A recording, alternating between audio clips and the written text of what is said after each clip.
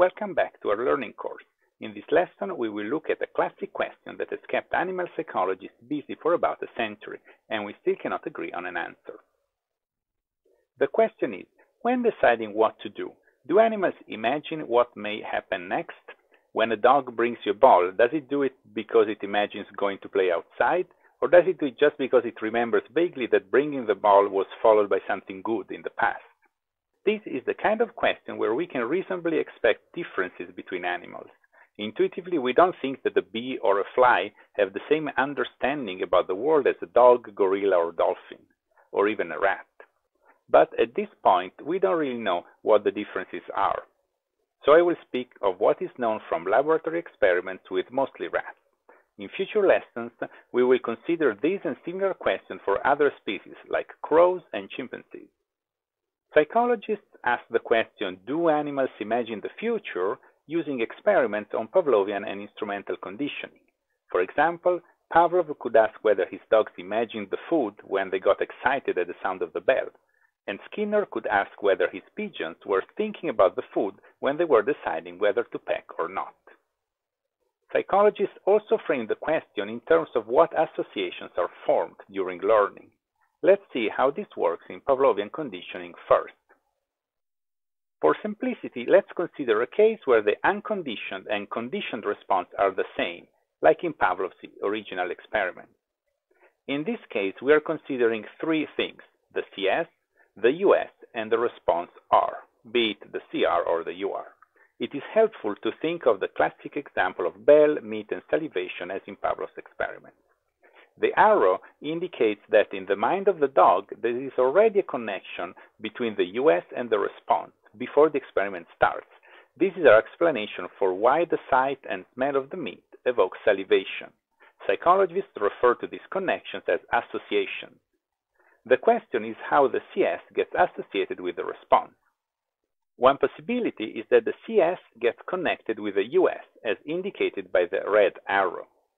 In this view, the response is elicited because the CS brings to mind, so to speak, the US.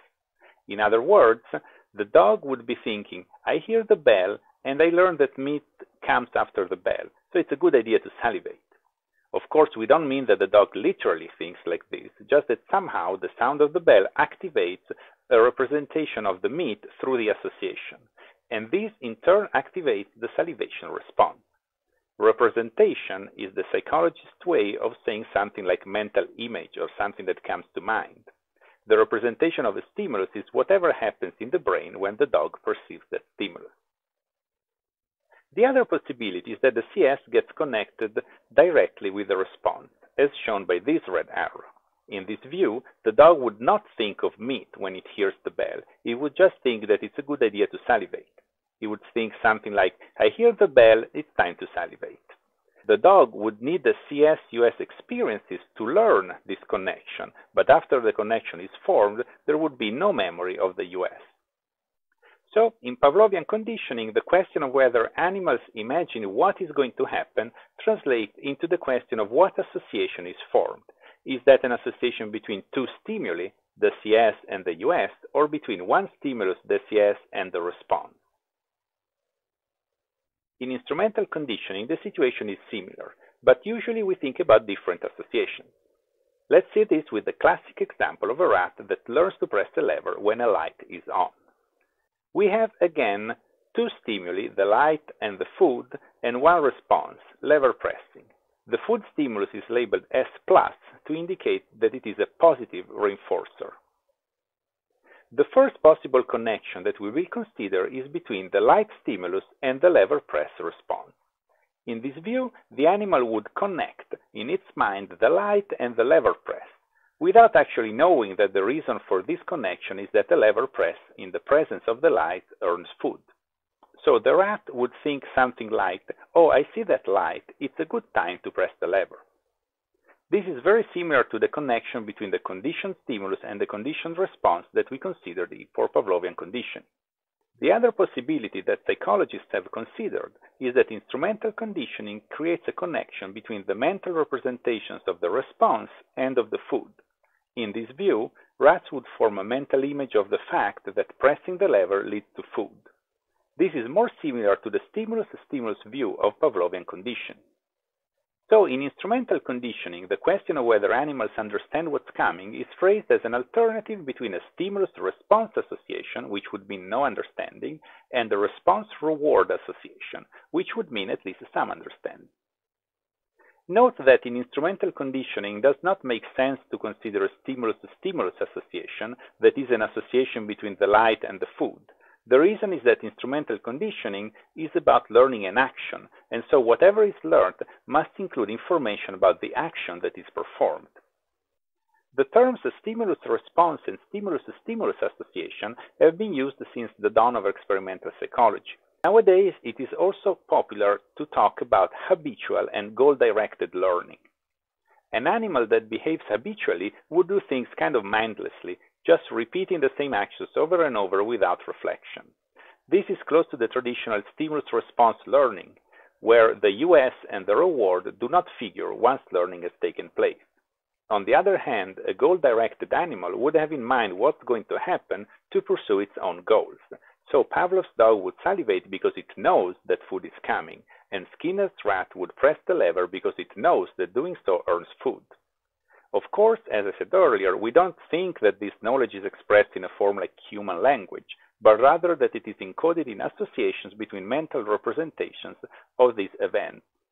We will see shortly an additional reason why the terms habitual and goal-directed make sense. Let's now see how we can tell what kind of associations are established in Pavlovian instrumental conditioning. The key empirical tool for this investigation has been a kind of experiment known as the revaluation experiment. I will explain this experiment using food as the reward and a toxin that makes the animal sick as a punishment. Other possibilities exist, and we will see other examples in the coming slides. The basic design is as follows. It's pretty much the same for Pavlovian and instrumental conditioning. In a first phase, called the acquisition phase, we show the animal that something leads to food.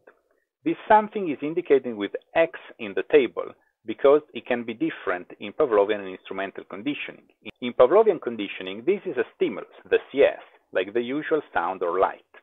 In instrumental conditioning, this is an action, like pressing a lever or a button. In the second phase, we establish the dislike for the food that was earned during the first phase. This is typically done with a drug that gives the animal a bellyache. This is called taste aversion learning, and you can see the lessons on Pavlovian preparations and on animals as naive detectives for more details. This second phase is called the revaluation phase because its goal is to change the value of the food in the eyes of the animal, turning it from yummy to yucky.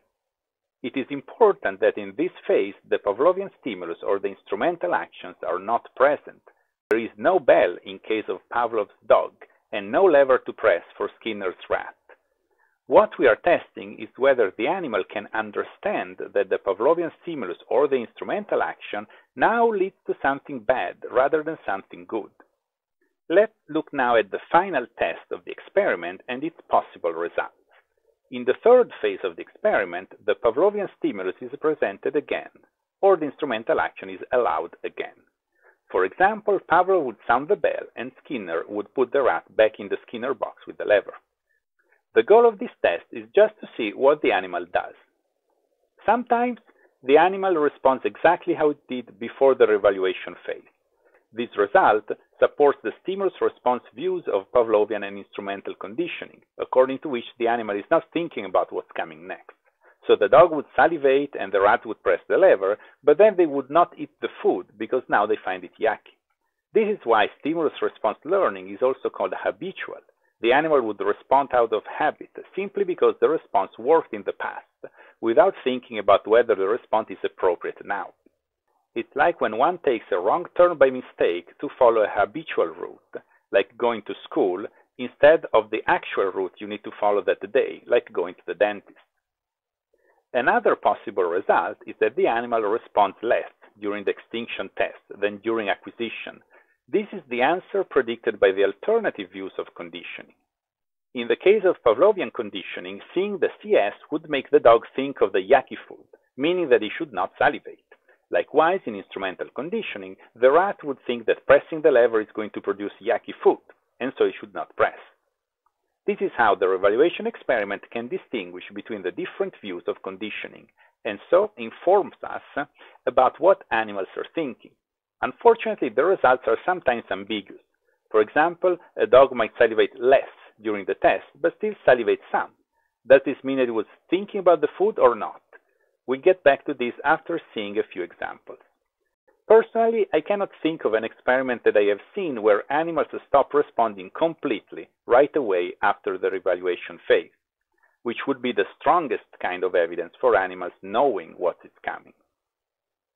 Before moving on, note that the third phase of the revaluation experiment is called the extinction phase because the stimulus or action happens without being followed by the food. This is important because we are testing whether the animal can imagine, so to speak, that the food is supposed to be coming. If we actually present the food, we remind the animal of its changed value, and the test becomes ambiguous. Let's now look at an experiment by Adams that used two groups of rats. The group called paired followed exactly the basic revaluation design just explained. Rats were first trained to press a lever for food. After this, the revaluation treatment consisted of feeding them the food and giving them a bellyache with a drug. Then they were tested to see how much they would press the lever. The unpaired group received similar training, but with a crucial difference. The rats in this group were given a bellyache not after they consumed the food, but at another time. This difference means that the paired group would develop an aversion to the food, but the unpaired group would not. So only the paired group should have stopped pressing the lever. The reason why Adams used the unpaired group was to control for the possibility that the drug itself, by making the rats sick, could make them less willing to press the lever or do anything else. You can imagine that if you have just had a bellyache, you might want to do less of everything, not just what made you sick. So what Adams was after was a comparison between the paired and unpaired groups. Both groups had been sick, but the paired group only should press less if rats can learn about the outcomes of their own action. But this is not what happened, as we see in this graph. The paired and unpaired groups pressed the lever exactly the same number of times. Having been sick after eating the food seemed to have no effect on the rat's willingness to press the lever. In other words, the rat happily performed an action that would give them something that they did not want. The food was not present in the extinction test, but Adams checked afterwards that the paired group had in fact developed the food aversion, while the unpaired group had not. The baseline point at the left of the graph represents the level of lever pressing at the end of the acquisition phase, before the rats were made sick. We can see that this is higher than the beginning of the extinction test, even in the unpaired group. This means that this control group really was helpful. If Adams had not included it, we could have been tricked into thinking that the paired group's drop in lever pressing was because they decided not to press for something they did not want. But having the unpaired group shows that the drop was really just because the rat had been sick. In summary, in this experiment, the rats did not demonstrate any knowledge of the outcome of their own action, which agrees with the stimulus-response view of instrumental conditioning. Now we look at an experiment by Rescorla. This was a fear conditioning experiment. You can look at the lesson on Pavlovian preparations for the basics of fear conditioning, and at the lesson on blocking and overexpectation for some more details of how fear is measured. The experiment had two groups of rats, called C0 and CH. All rats learned to be afraid of a light that was followed by a very loud noise. As we can see in this graph, this worked as expected. And when the light was on, all rats showed to be afraid of it. This was measured as usual in fear conditioning studies, by looking at how much the rats stopped lever pressing for food. You can go back to the lessons on blocking and overexpectation for details on this measure. Or you can just keep in mind that a higher value means more fear. The two groups different in what happened next. For group C0, nothing happened. Rats in group CH, on the other hand, were habituated, that is what the H stands for, to the loud noise. They heard the noise over and over again and learned that it had no bad consequences. At this point, Rescorla turned on the light that had been associated with the noise. His reasoning was that a stimulus-response rat would continue to be afraid of the light, because it would have learned a direct connection between the light and fear.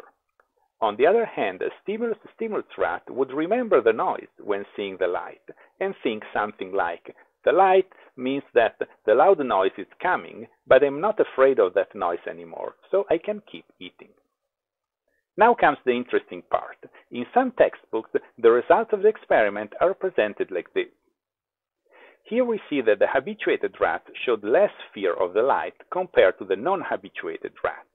The effect is not large, but is there. This suggests that the habituated rats could realize at least a little bit that they should not be afraid of the light anymore, as they had stopped being afraid of the noise.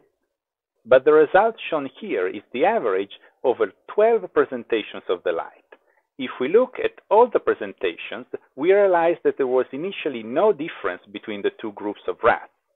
All showed to be very afraid of the light. The difference develops across successive experiences with the light. It is not clear what is happening here. If the rats were using simple stimulus-response learning, there should be no difference between the two groups.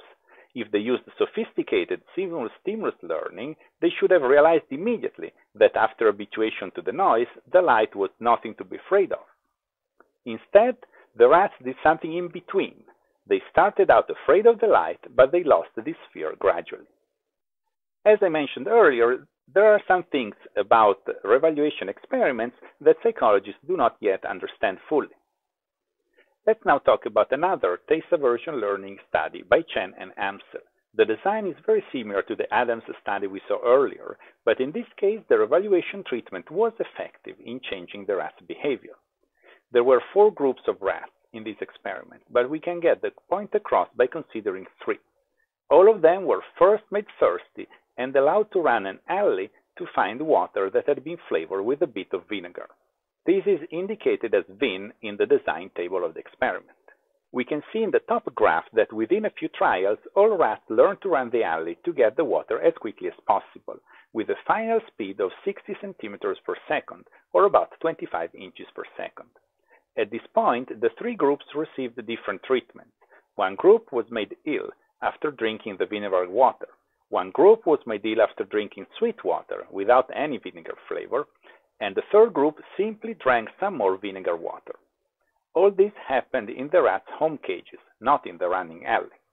The next day, the rats were placed in the running alley, and their running speed was measured over 5 successive trials. There was nothing at the end of the alley, so the rats were running just based on what they thought they would find. As in the experiments we saw before, the idea is that the rats who got sick after drinking the vinegar water should not be interested in running to the end of the alley, if they can imagine that the action of running leads to where the water used to be. This seems to have worked at least partly in this experiment, as these rats ran at about half the speed of the other groups. They were the most reluctant to go to the end of the alley, although eventually they also checked it out. As in the previous experiment, the other groups have the purpose of making our conclusions sound. Comparison with the vinegar-only group tells us that just drinking some more vinegar water does not decrease running speed much. This is the green line in the graph. Comparison with the sweet water group tells us that just getting sick from drinking something is not enough to make the rats slow down in the alley. It must be the flavor that they had previously found in the alley. I want to point out that the slowdown was seen in the very first trial. This is different and more convincing than what happened in Rescorla's experiment, where the difference between treatments and control groups developed during the test, but was not there on the first trials. Let us summarize what we have seen. We have seen that the revaluation experiment is how psychologists ask the question of whether animals imagine what's going to happen, be it a stimulus that happens beyond their control, as in Pavlovian conditioning, or the outcome of their own actions, as in instrumental conditioning. We have also seen that the revaluation experiment can give different results. Sometimes animals seem to know what happens, sometimes they don't, and sometimes the effect is small or ambiguous. As scientists, we are still not sure why different experiments give different results, even when they seem similar. There are some hypotheses, but at the time of the recording they are not part of this course. This lesson is over. Here are some suggestions of what to study next. They all deal with how sophisticated is animals' ability to learn about their environment. Happy learning to everyone!